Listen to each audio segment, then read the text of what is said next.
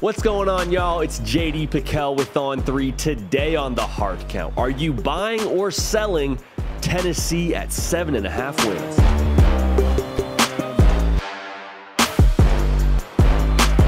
Welcome into the Hard Count, the people's show for every single thing that you know and that you love about college football. It happens here on a nearly daily basis.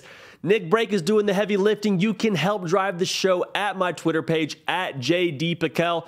If you're not following me on Twitter, then you missed a poll that we put out the other day. I said, okay, Vegas, the people down there with the casinos and roulette and this, that, and the other, they're saying Tennessee's over-under win total is 7.5. Are you buying that? Are you taking 7.5 wins for Tennessee?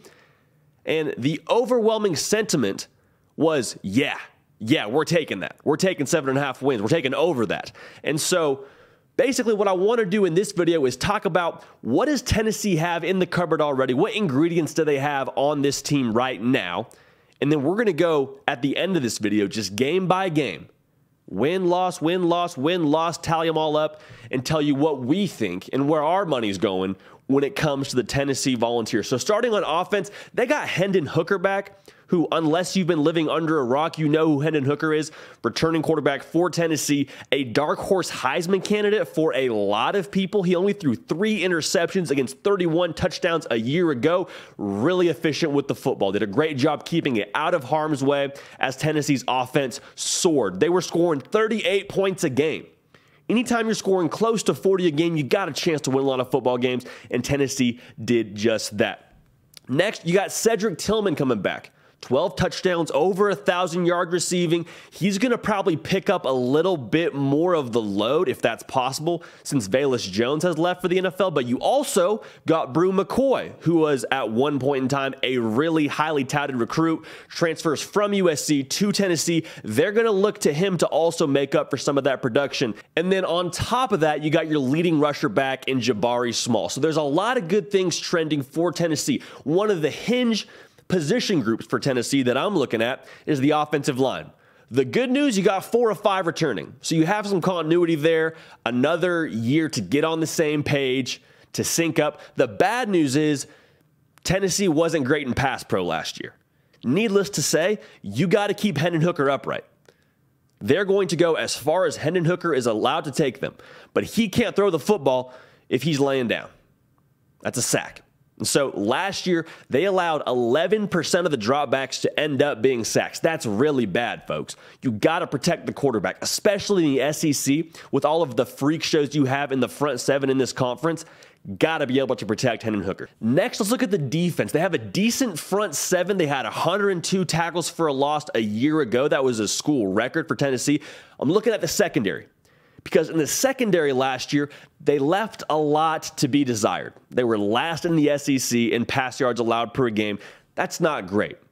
In order to win more than 7.5 games, to get to that 8-game mark, you got to be able to defend the pass, especially with all the quarterbacks in this conference. You got to be able to defend the pass.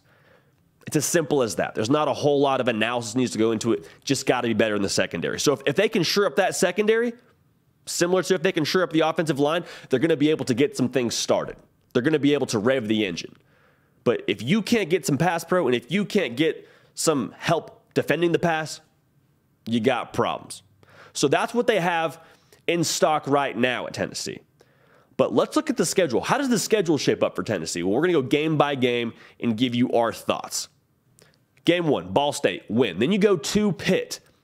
I think that's a win as well. It's going to be an interesting game because it's game 2 and Pitt's the defending ACC champ and they got all this juice. I think Tennessee's able to win that game. Then you have Akron. I love the Zips. I'm a big Zips guy, but Tennessee's winning that game. Then you have Florida and then a bye and then at LSU. Okay, so Florida at home, a bye week, and then you go to LSU. This is a really interesting stretch to me, because I don't think that Tennessee's going to drop both these games. If they do, they got problems. But I think they actually will split one of these. For us, I have them losing to Florida and then beating LSU. I'm not sold on what LSU has as a program just yet. We don't know who their quarterback's going to be. I think there's going to be some transition under Brian Kelly. And truthfully, I just trust Anthony Richardson more for Florida. So let's say they lose to Florida, get a bye week, get their juice back, get their legs back under them. They beat LSU at LSU. Then they play Alabama. Alabama's Alabama right now. This is not a knock on Tennessee. It'll be a rivalry game. It'll be in Knoxville. It'll be in Neyland Stadium. That'll be a blast. I think that they'll keep it close for at least the first half. They'll play Alabama tough, but I think they end up losing to Alabama. Tennessee Martin, that's a dub. Then they play Kentucky at home. They beat Kentucky at Georgia. Kentucky will be an interesting game. Backtracking a little bit, Kentucky will be an interesting game. I love the fact they have that game at home. Where is Kentucky at this point in the season?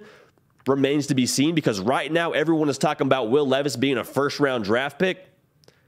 We're not here to discuss that, but with so much pressure on Kentucky heading into the season, what are they looking like past the halfway point? I think the fact they get them at home in itself means they can win that game. I like them to beat Kentucky, and then, like I said, going to Athens to play Georgia, it's tough. It's Georgia. I don't have a whole lot more analysis than that at this point in the year. We don't know what Georgia's going to be like on defense just yet in terms of how much better or how much worse are they than they were a year ago, because a year ago they were like historically good. I think they lose to Georgia.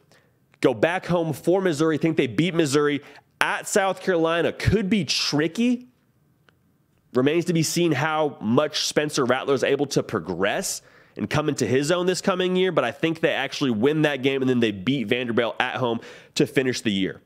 So for us, I have them at 8, an optimistic 9 if you want to talk about the South Carolina game being a win. I think Tennessee's very much good for 7.5 wins. I am buying that.